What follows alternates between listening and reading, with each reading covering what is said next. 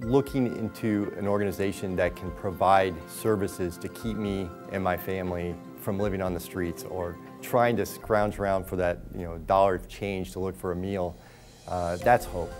That organization and the people out there that are providing those services, that's hope for someone in need. You can be the difference between families being homeless or having a place to live.